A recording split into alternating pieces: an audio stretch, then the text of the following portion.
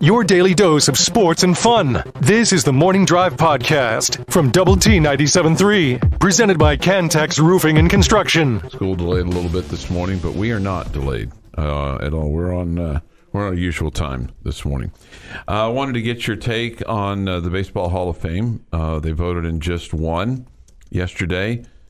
Scott Rowland, the third baseman, gets in, and he gets in not by much, but he got in. He needed 75% of the ballots cast, and he got 76%. This is his sixth year of eligibility. You had checked off on him, right, as yes. being a Hall of Famer? Yeah, I love that he got in. I mean, terrific defender. Felt like he was a clutch hitter. And I feel like he was overshadowed in his time because he wasn't one of those media darling kind of guys. But I thought he was really consistent, a good dude. Again, like 8 Gold Gloves. Yep. Mm-hmm. You know, all-star bunch, all that good stuff. I thought he was a terrific player and just, again, a little bit of a quiet guy and just was never thought of as one of the superstars of the game. But I thought he was a really, really good player. 7-time all-star. Did win a World Series with the St. Louis Cardinals. When you hear that he was at 76%, yet you kind of list everything off and you look at him and go, that's a Hall of Famer. Does it sometimes kind of astound you, or maybe astound is too strong of a word, surprise you that he's not on more ballots?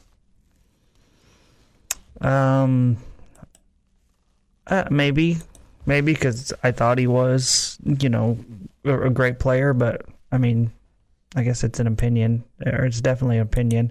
I would have expected more, yes. Yeah, his first year of eligibility, he received 10% of the vote. 17 his second year, and he becomes the Hall of Famer now that has turned it around the most, because Duke Snider from the old Brooklyn Dodgers got to the Hall of Fame after just having 17% of the vote his first year.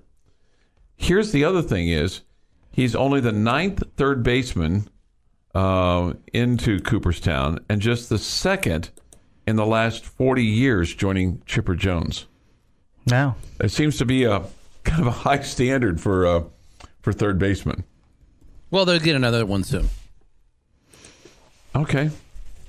First ballot guy coming up next year. Okay. I wonder why that is. Yeah, but isn't that interesting though? Can you compare it to shortstop or second baseman or? I don't have those numbers. I don't have those numbers, but it just seems like 9 seems low. Maybe it's the, you know, for one of the things that I read in this article was that it's the Mike Schmidt, George Brett factor, where they had such high numbers, and you could throw Brooks Robinson in that same category, but they use Schmidt and Brett as two examples. But those guys, you know, they haven't played in a long time. There've been a lot of third basemen that have come across since then. Yeah, I don't know. I buy into that. Okay, that just was in this article. Okay, so other guys that were close, Todd Helton was at 72%, 11 votes shy of being a Hall of Famer. Great hitter, pretty good fielder. I think he's hurt by the system quarterback thing of he played in Colorado where the air, you know, allows you to hit more home runs and all that kind of stuff. I feel like he's punished for that a little bit. Billy Wagner was at 68%. In close, that's another guy I would like to see in. Okay, and then the others that are not so close, but you kind of wonder. Andrew Jones, 58%, Gary Sheffield at 55%, and Carlos Beltran and Jeff Kent, who I believe was in his last year of eligibility. Beltran and Kent were both at 46.5%. The question is, does Carlos Beltran get in, or is the stink of the Astros too much on him? I think it's massive. Not just the Astros. I mean, New York, Boston, all of it. He was involved in all of it. So I think that hurts him. I think Jeff Kent's personality and how he rubbed just about every teammate and media member the wrong way is hurting him. I'd like to see Wagner get in. And who was the other name you mentioned? I'm sorry. Todd Helton. Yeah, you don't think Helton? I don't know that I'm all in on Todd Helton. Okay, then how about Andrew Jones or Gary Sheffield? Sheffield has steroid stink with him, so he's not just loved, and we know the drunken idiot sports writers will use that as an excuse not to put him in, even though they put other steroid guys in. Yeah, Andrew Jones, I just don't think he had a long enough career. Okay. It feels like he was great when he was young, but he fizzled too quickly, in my opinion. Well, at least they elected somebody this year. That was those dudes have made that a joke. That was good news. It's not a joke if you're in. Don't get me wrong, but I don't know. It's just so stupid. So, coming up, you're going to have some guys that. You'll kind of look at it and go, okay, there'll be some obvious ones that in the future, but like Ichiro, they're saying Ichiro Suzuki should be unanimous. I don't have a problem with that. Okay, CC Sabathia would be a first-time Hall of Famer in 2025. You buy into that? I think he's deserving. Okay, so that would hurt guys like Helton and others. Who came close, but no cigar. Considering that the average ballot had 5 names on it this year, and they're allowed to vote for 10, it shouldn't hurt them in any way, shape, or form. I was just about to bring that up. Should they reduce the number on that? I think they should reduce the number of people who are voting for the Hall of Fame. Anyone who's got a writer next to their name. But, that's just me. Okay. We just go anyone that's an idiot? Well... Anyone that voted for Pudge and not Bonds, you're out because you're just making it personal. Because it's about their personality. Man, that's been going on for a any of long you time. that voted for Bagwell but not Clemens, you're out. That's been going on for a long time. Because it has nothing to do with what they did. Yeah. You're choosing Hall of Famers by their personality. See, I go back to anybody who voted for Bud Selig. And didn't vote for the other guys. The average anybody that we've talked about, you're out. Because if Selig was in charge and all of the steroids happened, you got to blame him for what happened. There were 13.9% of the voters who voted for the maximum of 10 players. That's a huge decline from last year, almost 34%. The average ballot this year, as Jeff said, contains just under 6 names, 5.86, which is a drop-off of 7 from a year ago. Kind of feel like that, I don't know, just thinking out loud that number probably should, that the number you could vote for should be 5 or 6, that 10 seems like too many. Well, it hasn't been the last few years. What if there are 10 guys who are legitimately worthy of first ballot Hall of Famer, being a first ballot Hall of Famers? What if there was? We just haven't seen that in quite some time. No, I don't know that we've ever seen 4 years ago. Have we? For 10? I'm not saying to get in, but there's been 10 guys on the ballot that deserve to be in when you include Bonds and Clemens and you factor in these guys that weren't getting the votes for other reasons. Okay. Now, I would agree this year there's probably not 10 guys on the ballot right now that deserve a vote. Wholeheartedly agree on that. That's fair. But in the past decade, I'd say half of those years there have been 10 guys that have deserved to be in that either didn't get in because of steroids or didn't get in because it took them too long to get to 75. So, like on a year like this, Jamie, do you, and I don't want to use the word respect, do you like it more that writers were more judicious in terms of putting in 5 as opposed to the guys that listed 10 names, given that you probably have some names that really only got a vote just because they like the guy? I don't know. I mean, I think if guys deserve votes, whether it's they vote for 2 or they vote for 8. If they deserve the votes, I think they should get the votes. Okay. The Morning Drive podcast from Double T 97.3 is presented by Cantex Roofing and Construction. It's already been a month since Christmas. I was thinking about that on my way to work today. Today is the 25th day of January, 2023. Here is Jeff McGuire. Only 11 more months to shop for Christmas this year. Whatever will we do? Oh, the horror. Right. Are the Christmas decorations at the store yet? I got to go get some. I'm sure, yeah. 1939 is where we'll kick this off, gentlemen. In only the second, World Heavyweight Championship fight between two black boxers, Joe Louis KOs John Henry Lewis in the first at Madison Square Garden in New York City. 1960, Wilt Chamberlain scores 58 points, the most ever by an NBA rookie, as the Warriors beat the Pistons 127 to 117. Pretty good night for a rook. 1974, Ray Kroc, CEO of McDonald's, buys the San Diego Padres baseball team for $12 million. He stole it, just like he stole McDonald's. 1978, San Diego Padres trade pitcher Dave Tomlin and $125,000 to the Texas Rangers for Gaylord Perry. He would go on to win the 1978 Cy Young. So, feels like a good trade for the Padres. Yeah. 1987, Super Bowl 21 at the Rose Bowl in Pasadena, California. The New York Giants beat the Denver Broncos 39-20. Phil Simms is your MVP. He was really good in that game. Wasn't he like 21-25? I mean, like the highest completion percentage ever in the Super Bowl. I think it was something crazy like that. That'd get you about 84%. Yeah. Yeah, he was. That's pretty good.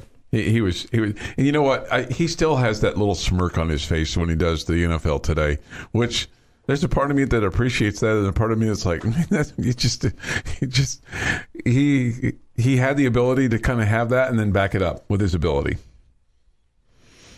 I met him once, interviewed him once, and he was giving me grief about being a Red Raider, and he was super cool. Was he? Super cool. Super. Then you said, I gave it right back to him. I said, don't be mad at me because we beat up on your boy Chris. And he thought that was hilarious. So I grew up rooting for him because my dad's a Giants fan, and when I met him that one time, he was a great awesome dude. I had a good time with him. Yep. I felt they always talk about him being a two-time Super Bowl champion, and I feel bad for him because he got injured with the second one, and Jeff Hostetler came in, and they ended up winning the Super Bowl under him. And yeah, I wish they hadn't won that one. Sims sometimes does. Yeah, sorry about that. Sorry, I didn't mean to bring that up. But Sims really deserves more credit for that season than he gets. Hostetler did a great job, though. No doubt. 1989. Michael Jordan scores his 10,000th NBA point in his fifth NBA season. And in 2003, at the Australian Open, women's tennis, Serena Williams wins her fifth Grand Slam singles title and fourth straight, beating her older sister Venus 7-6, 3-6, 6-4 for her first Australian title. Man, that's crazy. Two sisters in a major Open. Yeah, no doubt. It is National Irish Coffee Day. Guessing both. I know Jamie is out. I'm out, yeah. Mm-hmm. I wouldn't mind an Irish coffee this morning. A little whiskey, coffee, and sugar and some cream on top. Sign me up. Yesterday we missed a birthday, but it wasn't my fault. This is the name that we've been looking for, and I finally got recognized on Twitter yesterday, so I was able to identify this young man's birthday. I say young man, he's older than I am. Happy birthday, former Red Raider running back, Byron Hanspart. Okay. 47 yesterday. Wow. He has now been added to our list, and we will not miss him next year. Okay. Like, I won't have to go back and get him next year, like I did there. Today, Alicia Keys is 42. Vladimir Zelensky, you know him better as the president of Ukraine, is 45. Patrick Willis is 38. And Mark Schlereth is 57. And on this day in 1961, President John F. Kennedy becomes the first U.S. president to hold a live televised news conference. From the podium in the State Department auditorium, Kennedy read a prepared statement regarding the famine in Congo, the release of 2 American aviators from Russia's custody, and impending negotiations for an atomic test ban treaty. He then opened the floor for questions from reporters, answering queries on a variety of topics, including relations with Cuba, voting rights, and flood aid to food aid, to impoverished Americans. And that is this day in sports history. All right, this day in sports history, 6:51 this morning here in the Morning Drive. So LeBron James set some history yesterday as he has a 40-point game now against every NBA team in the NBA. I don't think anybody else has done. I don't think anybody else has done that. And he's on the verge of becoming the all-time scoring leader to surpass Kareem Abdul-Jabbar. Kareem has 38,387 points. LeBron, 38,210 over his career. Kareem did it in 1,560 games. LeBron's going to do it in far fewer. He's at 1,404. Now, Chuck, you do know what he's working on, right? Being LeBron? Okay. He's been working on this all season. The sky hook. So be watching for when he breaks the record on that point if he uses the sky hook or not. Oh, okay. Okay, I don't. And that is that as a. Is this a true story? This is true. Is this to show up Kareem, or is this to honor? I think it's to honor. Well, their relationship hasn't. Surely it's not to show him up. Well, I know, but I mean, their relationship hasn't been. It's been pretty icy, but maybe it's better. Well, here's my question for you. Better not be Chuck's version of the hook shot. Yeah, better be a real sky hook. Okay, probably. There's a lot of things that he does that are real. But here's my question for you: is if it were anybody other than LeBron, do you think we'd be talking about it more? Not maybe you and me, but I mean the sports world, because it doesn't seem like it's getting very much play. I mean, Kareem's held this number for 40 plus years. If the Lakers were better, it would probably get some play. Oh, I think it will get a ton of play on SportsCenter and on ESPN and the channels that broadcast the NBA when it gets close. Okay, I just don't think the rest of us are paying attention to the NBA. I don't think that would be any bigger for anybody else. If it was Kevin Durant or I don't know, Giannis, whatever. I don't think it's about. What if Michael Jordan had done it? Michael Jordan would have done it in a time where the NBA was a bigger deal than it is now. Yeah. Jordan is 5th on the all-time list, and he played just short of 500 games less than Kareem, and is about 6,000 points behind Kareem. So, do the easy math, and you'd say, well, it probably wouldn't have taken him 1,400 games to get to Kareem's number. Yeah. But he was kind of done, too. Sure. At the end. Well, that's what happens when you retire twice in a career. Right. Those 2 years cost him, right? Sure. It cost him big. And then the second retirement before he came back for the third time. And then Kobe Bryant, he was close. He was within, 5,000 points of Kareem. Karl Malone came the closest before LeBron. He's in third place. He is 72 points shy of 37,000. And again, Kareem had 38,837 and Malone 36,928. But he was done at the end. He hung around for a long time, it felt like. He was ring chasing. He was ring chasing at the end. So, which again, I do not blame him for that. It's just you would have liked to, if he was going to win one, I'm sure he would have loved to have won one with Utah as opposed to anybody else. So what you're saying is if you were getting engaged, don't call Karl Malone because that mailman can't deliver a ring. No. And the other question... I would never call Karl Malone. Yeah. Here's the deal. Did Aaron Judge's chase of Roger Maris get more publicity, more buzz than LeBron's chase of Kareem? Because I think it has. I would agree with that. And I don't really have a problem with that. The Morning Drive podcast from Double T 97.3 is presented by Cantex Roofing and Construction. Thanks for being with us today. With regard to the road conditions, if you're, I think if you're 50 plus, you had this in driver's ed, and I've brought this up before, but it's always a good friendly reminder to utilize the IPD process, Jamie. Okay. The IPD process, and I'm being serious, is identify local potential hazards within the driving scene. Okay. Predict. Also known as Chuck on the road behind you. Predict, judge where the possible points of conflict may occur. Chuck coming up behind you and slamming into the back of you. D, decide, determine what action to take, when, and where to take it. Get off the road as fast as possible if Chuck is behind you. Stay away from me. And 4, E, execute, act by maneuvering the car to avoid conflicts. Turn the wheel away from Chuck. Known as the Quickly.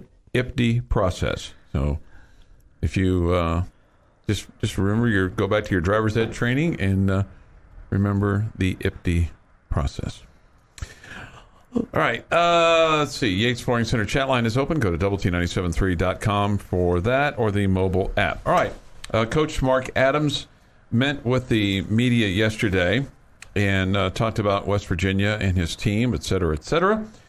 First, let's go to how his team and how they get Kevin O'Banner going on offense.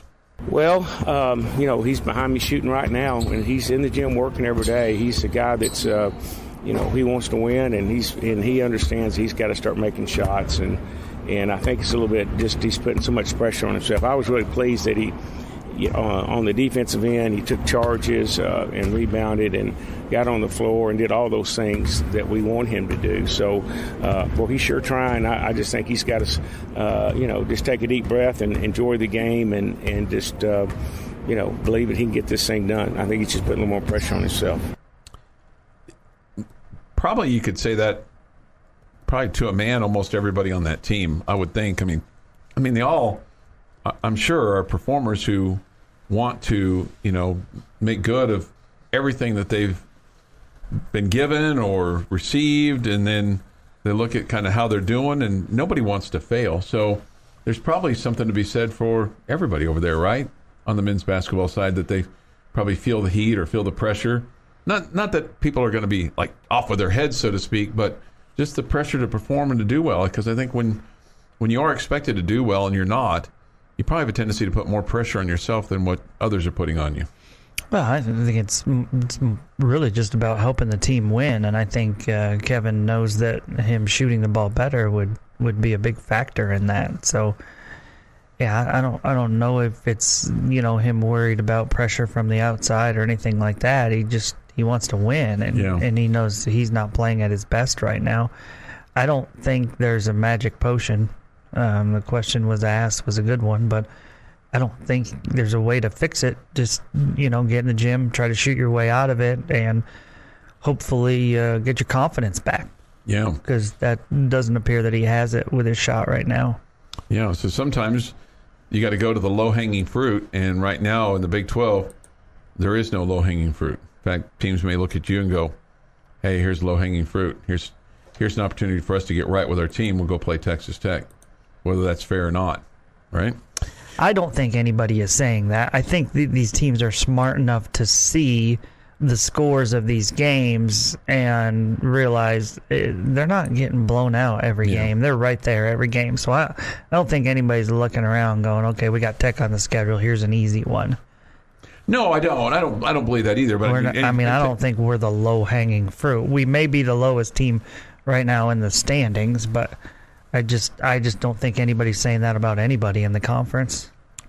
Here's Coach Mark Adams talking about the missed free throws. The Red Raiders coming into this game shooting in the Big 12 64% from the free throw line. Yeah, you just trust in the process. These guys just we really remind these guys that every free throw, it's a ritual. Do the same thing, like a golfer does or a baseball player getting up to the plate. You go through certain things, and if it's one or two dribbles, take a deep breath and just remind them their ritual and just trust in the process and have confidence. Last word was the key part. Have confidence. Confidence, yep. Yeah, have confidence.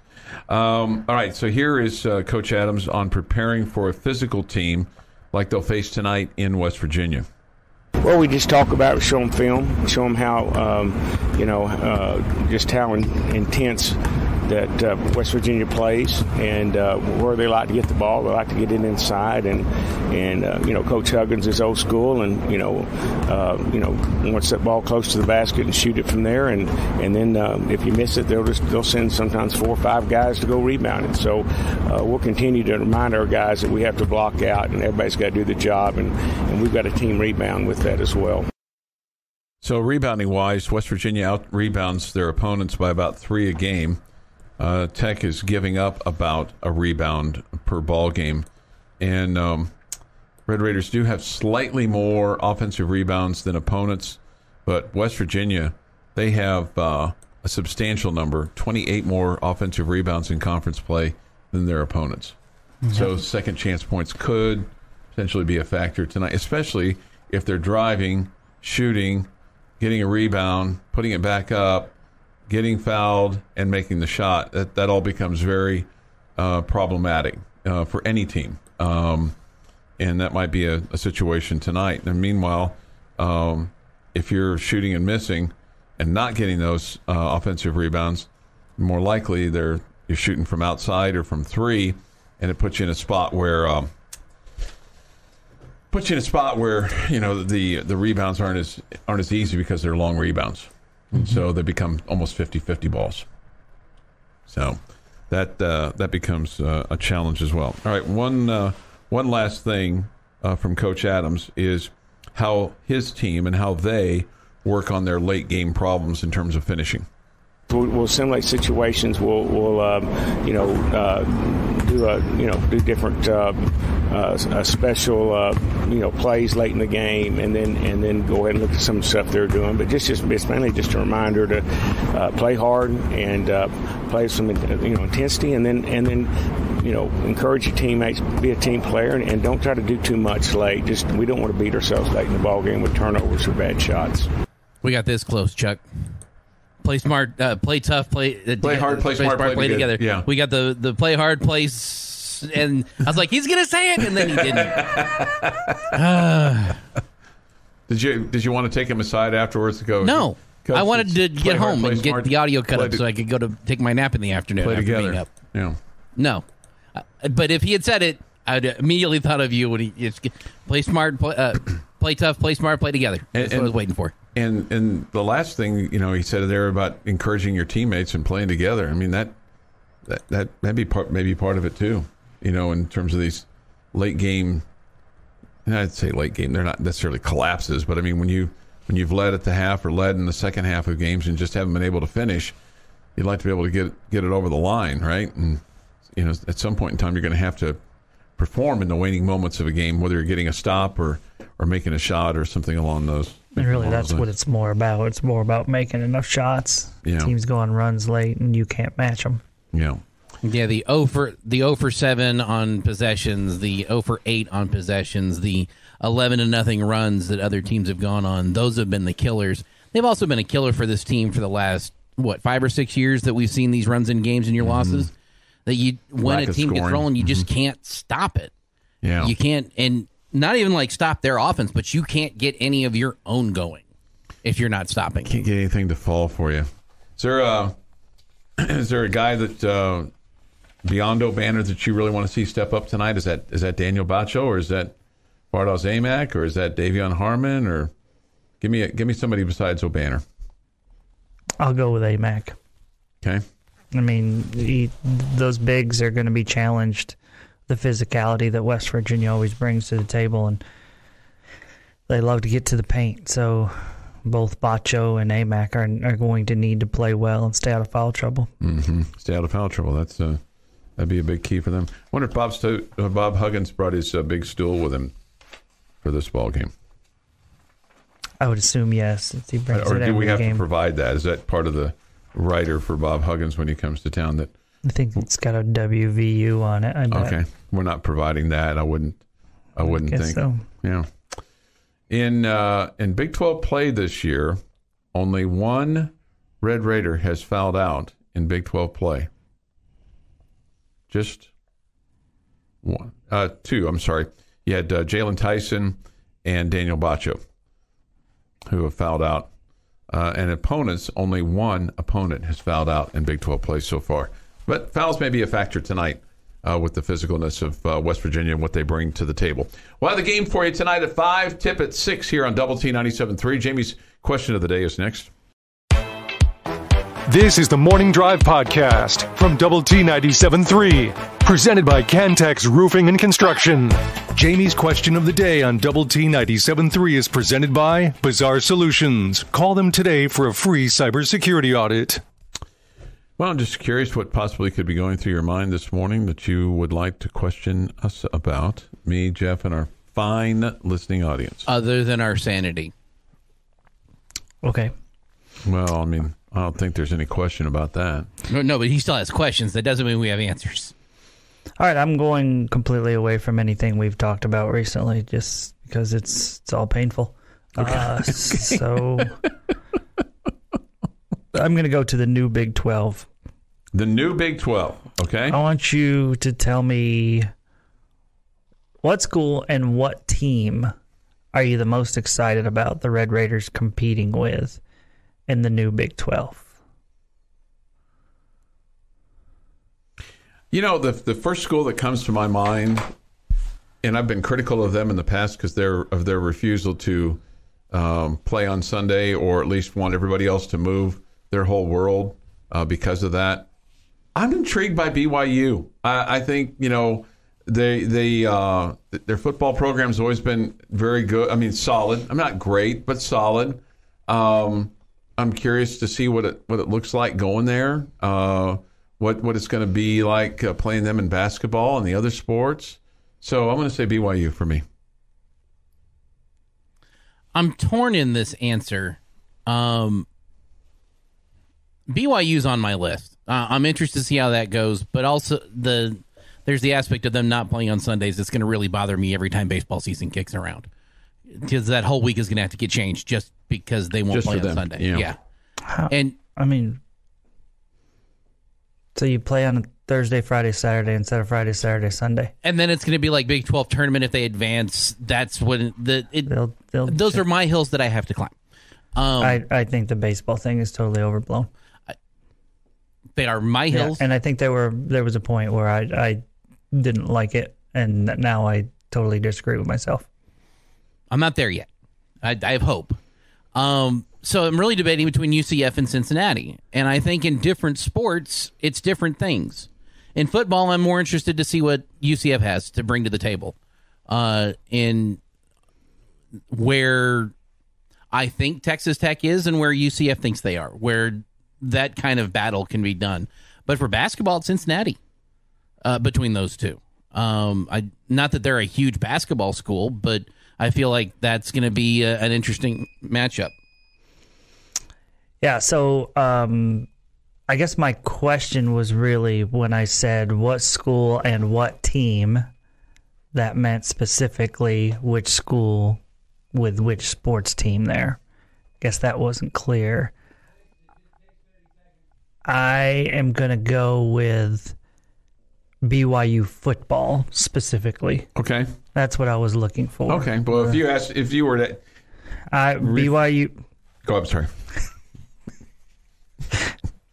I just think BYU's got a cool history with their football program and the players that have played there, and it's obviously competitive and all the above. So that's the one that I'm the most excited about. Cincinnati's got their football team rolling right now, but then again, they've lost their head coach, and I wonder how that's going to go. Plus, I don't know about the passion there that you're considering with BYU, which I think will make for really good atmospheres. So yeah, BYU football is my answer. Okay, that was if I'd have maybe done a better job of listening to the question, I would have said BYU football. Okay. Okay. So I agree with you. You could be completely across the board with BYU though, in basketball and how all that goes. That's not necessarily a wrong answer. I mean, I'll be honest. I mean, I would probably pick if basketball of the newbies. Just because I don't want to pick Houston for anything, even though their basketball program's really well, I think I would go with Cincinnati in basketball. Yeah, I think I would agree with you on that. Although I am intrigued with UCF because I feel like we kind of have a basic knowledge of BYU and a basic knowledge of Cincinnati because of what they've done here recently, and then we know all about Houston. I feel like that we know enough about them, but we, in terms of UCF, have just completely unknown. I agree. Completely unknown. Yeah. So I think that will be somewhat fascinating for us to uncover and all of those things, to do that. 7:35 this morning here on the morning drive. Somebody asked this: what sport from which school excites you the most? Which is basically what we just answered, right? Yeah. For the most part. So I'm going to say BYU in football, though Cincinnati in basketball, and then UCF just everything about them. I mean, what does their campus look like? How close are they to Disney World? What kind of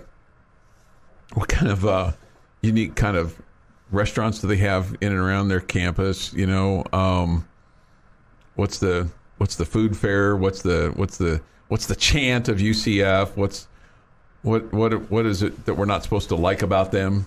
What do they do that irritates their most ardent, rivals?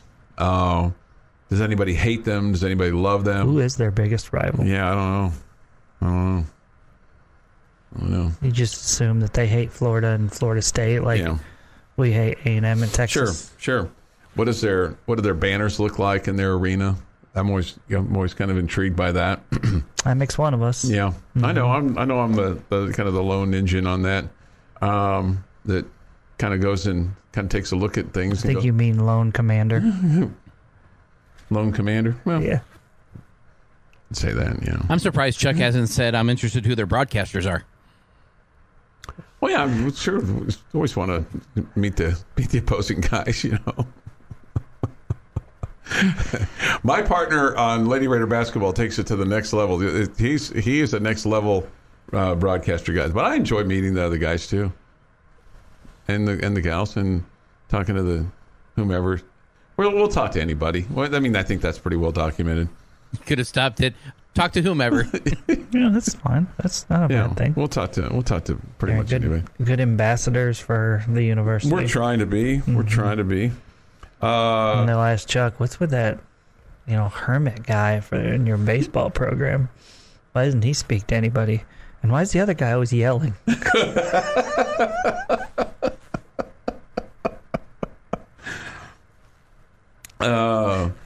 I used to use universities to teach regional geography, and now you got UCF with Tech, right? Yeah, no doubt. No doubt, right. No doubt. The Golan Band used UCF's football field to practice when we went to the Tangerine Bowl in 2001. I was part of the band then. Okay, well, how about that? South Florida is UCF's biggest rival. That would make sense. Yeah, that makes sense.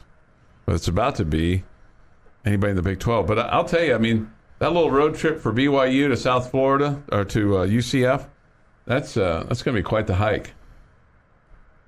I might serve 2 meals on that plane. When BYU has to go play UCF in something. It's a ways. Yeah, it's a ways. Yeah. And I'm real curious if they're going to do, like when Tech or any of these schools goes to play, those schools like whether it's Cincinnati and West Virginia, or if it's West Virginia and UCF, or will you play basketball on a Wednesday and a Saturday, or will you do a Saturday Monday deal in terms of the Big 12 men? Because you do that a couple times a year, in which you'll do that, stay on the road and take advantage of 2 for basically 1. Man, it's exciting for you. You and Fink can have you can tear it up in 2 cities on one road trip. We don't really tear it up. This is not that uncommon. You'll see Major League Baseball teams. I know, we're talking about college. No, but it's not like these guys can't schedule a weekend where you're in one city on Friday night. Mm-hmm. You play Saturday. You wake up Sunday. You go to the airport. You fly to the next city for a Monday night game. It's that are in the same time zone or as close together as possible. Scheduling is not that going to. That part of the scheduling doesn't bother me if you're making it more convenient for all the schools involved. Okay. Somebody asked this question. Do you all still see Utah, Colorado, and the Arizona schools coming over? I don't know about Colorado. I certainly would like to see Arizona and Arizona State. Utah would be good, too. Utah would be good, too. Good programs. I mean, obviously Oregon and Washington are the two cat daddies that are left in the Pac-12 once UCLA and USC leave. I just feel like they're going to end up in the Big Ten, but maybe I'm completely wrong there. No. I don't see them moving. I think the Pac-12 is going to continue to exist. Okay. Yeah. And who knows? Maybe they pick somebody up. But I'd like to see Arizona and Arizona State come over. I think that'd make a lot of sense. Your daily dose of sports and fun. This is the Morning Drive Podcast from Double T 97.3, presented by Cantex Roofing and Construction. Thanks for being with us with Jamie Lent and Jeff McGuire. I'm Chuck Heinz. Take your thoughts and comments today on the Yates Flooring Center chat line. If you have a score prediction or a feeling, an inkling, if you have a crystal ball, if you've been to see any soothsayers and can predict the future for us, we would be all at it this morning on the Yates Flooring Center chat line or the Benchmark hotline. Come to you this morning from the First United Bank studio here in downtown Lubbock. Road's pretty clear, school's delayed, maybe a big breakfast at your house for the kids before you send them off. Maybe you or mom or somebody can cook them something up a little bit more than just pouring them a bowl of Cheerios or whatever your usual fare is in the morning. Send them off with a good hearty breakfast. Good hearty one. Yeah, maybe some oatmeal or something like that. So anyway, Did you get your cereal sorted out from like 2 months ago? Cereal sorted out. Like your cereal had other cereal put into it, and you were very frustrated with it. You don't remember what I'm talking about? No, not really. Like it took the. I do. Your daughter mixed some together. They just. He told us about that the next day. In the cabinet. The cabinet, maybe? Couldn't find the Cheerios? I don't. No, there was something extra in your Cheerio. And you were not happy with that. Huh. No, I. Had something to do with your daughter. She said, yeah, I did that. Oh, okay. We already got upon further review. We got morning drive update. We got the morning drive update on that one. Okay. Mm-hmm. It sounds like it's settled then. It was riveting. It was riveting. Clearly, I was not paying attention. I riveted. Yeah, it's clearly. Would you? The fascination overwhelmed me. Yeah, I could tell. I mean, that's why I've kind of moved on from it. I knew that it completely bored you. So we appreciate Jeff bringing it back up. Yeah, right, right. I just didn't remember if we got a resolution. I think we did. I do not know. And him commenting on getting a hearty breakfast sparked my brain. I don't remember getting a resolution. I could tell you that I had a nice hearty bowl of oatmeal in Morgantown the other day. It was good as opposed to the runny oatmeal that I had in Manhattan, Kansas, which was really kind of shocking to me. But again, you don't want to hear about that.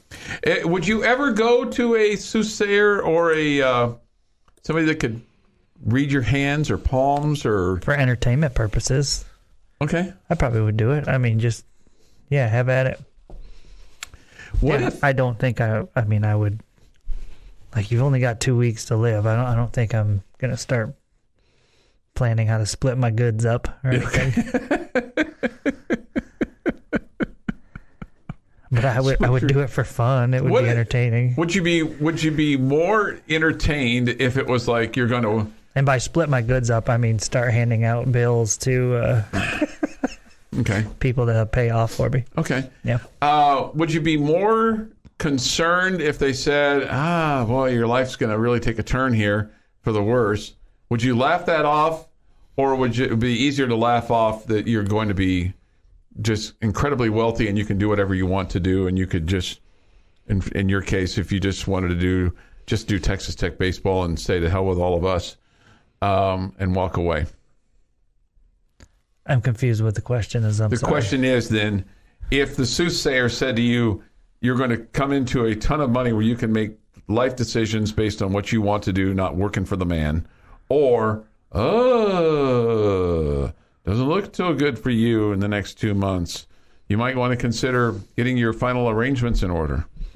I would probably pay attention more towards the negative than the positive. Yeah, I think we all would. Yeah, I think most people would. I think we all would. I think I would just say, Oh wow, she said there's a possibility that could happen. So maybe I better start being nicer to Chuck in the mornings. So I don't leave on a bad note. Yeah. You know? Yeah.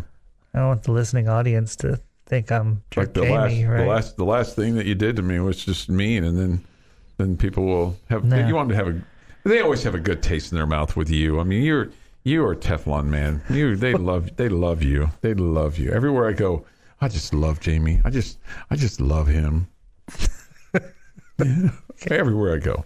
That's Hell, nice. even the Mountaineer came up to me the other day and said, "Do you get to work with Jamie Lent ever?" Sure he did. Yeah. Mm-hmm. Actually, the Mountaineer was a woman Mountaineer the other day. Well, there's nothing that says a Mountaineer can't be a woman. I know, but it was just kind of surprised me. Did she have the same beard? No, she didn't. She didn't? She wore the same, Okay, so there's nothing outfit though. There's nothing that says the Mountaineer can't be a female, because I'm sure there's plenty of female Mountaineers out there. Yeah. But like for the mascot of West Virginia, it feels like he needs to be a dude with a big beard. Yeah, usually is. But she had the musket in her hand and went.